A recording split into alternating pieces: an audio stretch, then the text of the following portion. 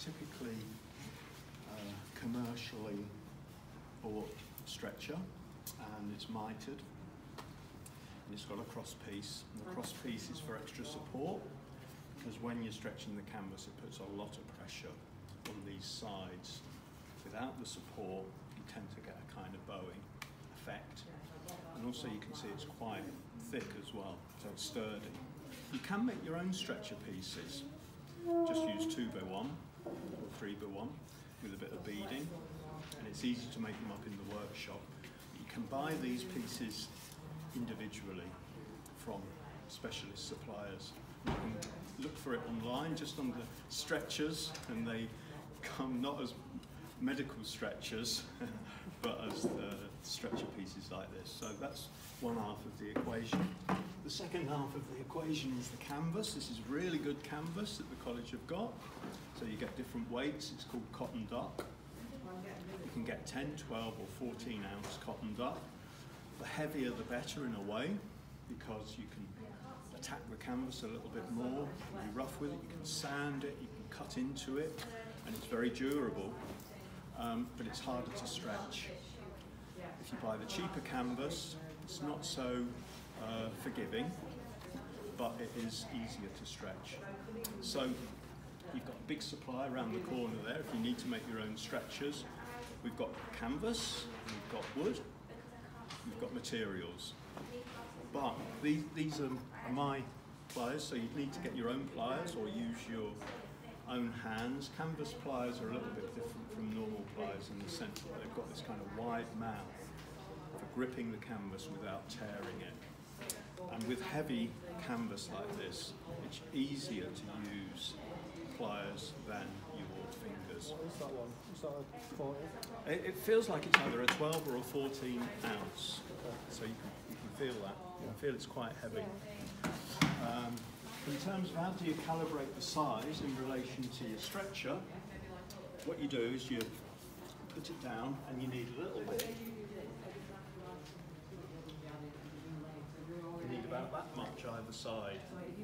Okay. Now the best thing to do to get even lines, you can see if you use a pair of scissors, it's a bit wavy, but if you make a cut and then just tear it, you get a straight line. And similarly the other way. So it's about, is it 6-7 centimetres, maybe a bit more. There we are. That's the start of it. Now, what you have to do, use a staple gun. This is quite a lightweight staple gun. Make sure you've got enough staples in. You start by doing the middle, and that way you're kind of stretching your canvas so it gets tighter and tighter towards the corners. And you get a feel for it really, but if you just put one in there, you might, as you go along, you sometimes need to take out the staples you first put in. So we might be taking some of these out as we go along, but just pull it very slightly, not too much initially, but you'll pull it tighter as you go along.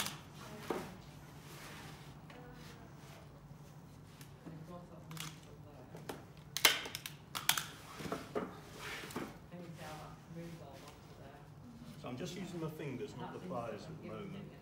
When we use the pliers, you can get really tight. So those first 4 staples that you put in, it gives you a kind of kite shape. And what you're trying to do, at the moment it's tightest there and there, you're moving that tightness all the way along the sides.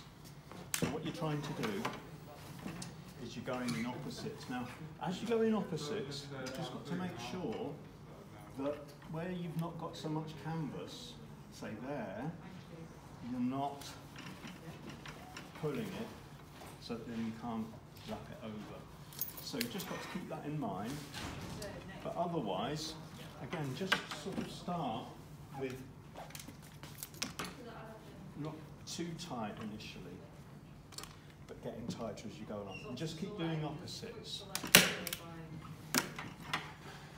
It's quite a small canvas, this, so it's all right to work with.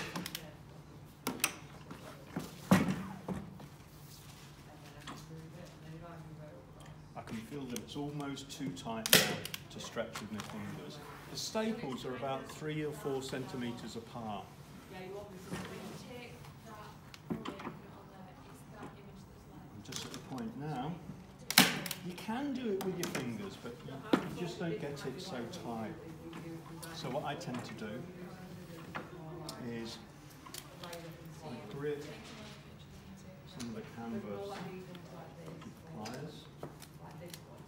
It's got, you can see it's got a step, and you kind of position that step against your stretcher so that you can get leverage. And I'm using gravity, so it's down like that, and it's just that bit easier. So just with one hand you're stretching, and with the other hand you're stapling, and then you just keep going around, keeping with opposites. And part of the reason for doing opposites is so that you don't lose the lap. You get that nice and tight at this point as well.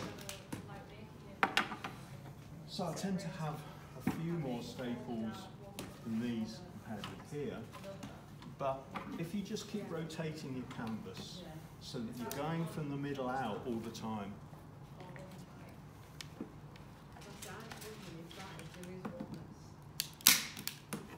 So again, I'm doing opposites.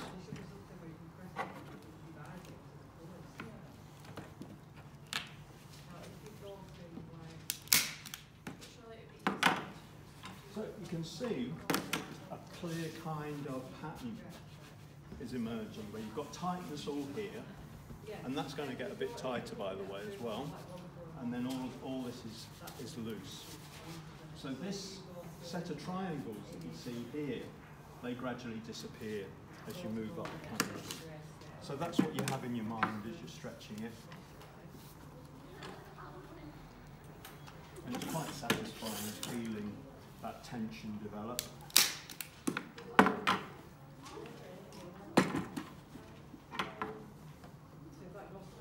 If you go onto my Instagram channel, I'm stretching a big canvas. 5 foot by 4 is a good size to use.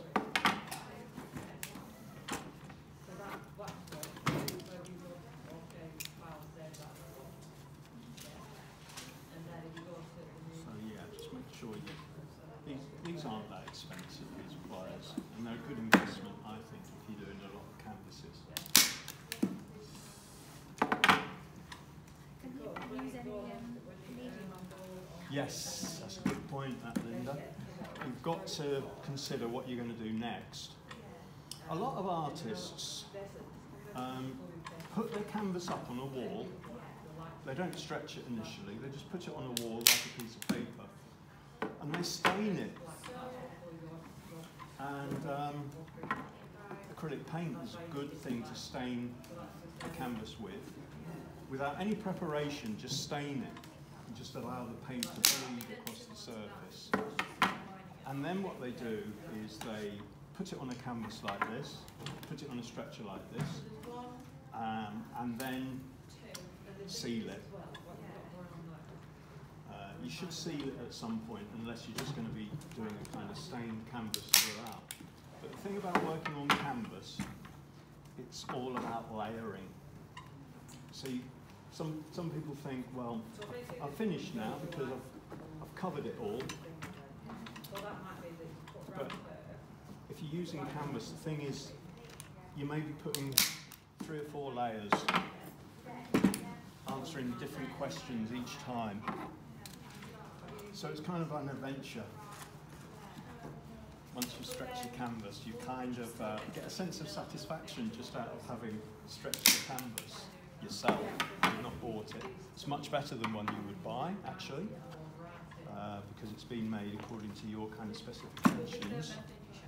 You see, I'm just using gravity really to pull it down, and it's getting nice and tight as we're going along. What do you seal it with? Good point. Well, traditionally you'd use what we call rabbit skin glue. And I don't think it's just rabbits, but it's kind of a product. It looks like sand, grainy. And if you go online, you can see there are YouTube videos on what you do, but you put the granules into a pan of water, and the ratio is 10 parts water, 1 part rabbit skin size, and you melt it, and you apply it while it's warm, and you give it 2 coats, and that completely seals it. Or PVA. Watered down PVA.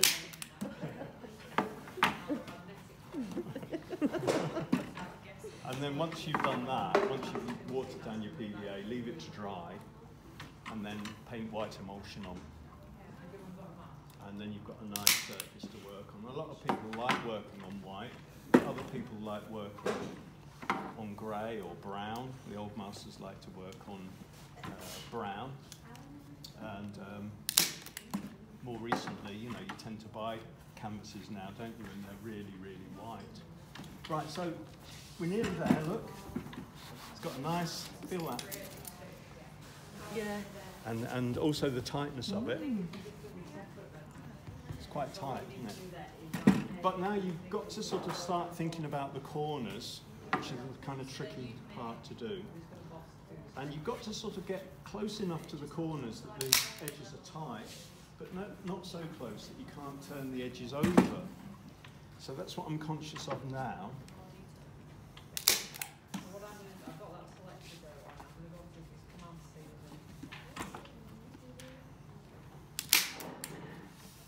And you can see from the back how close the staples are together, can't you?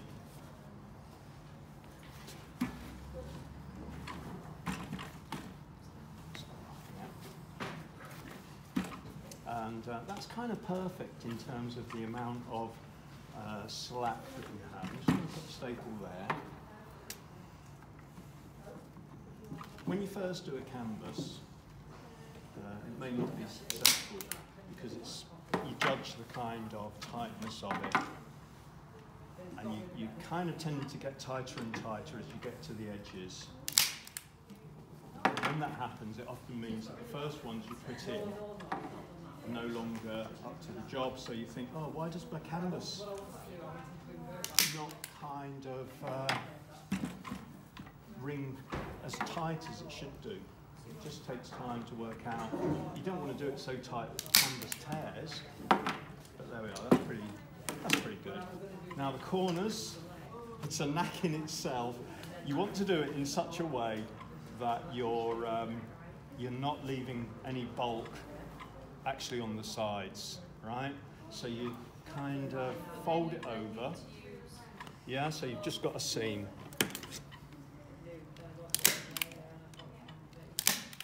I'll do the same there. And this is where it helps that you've not got too much canvas hanging over. People are often too generous in the margin, and it makes it easy now for me to fold these canvases, these corners over.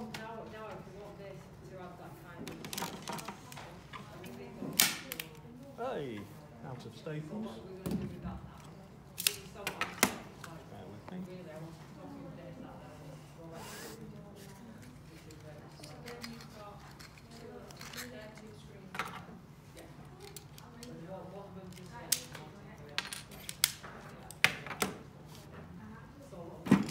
So you can see it's kind of two folds, a bit like origami, isn't it? And I'm not really using the stapler to do the edges.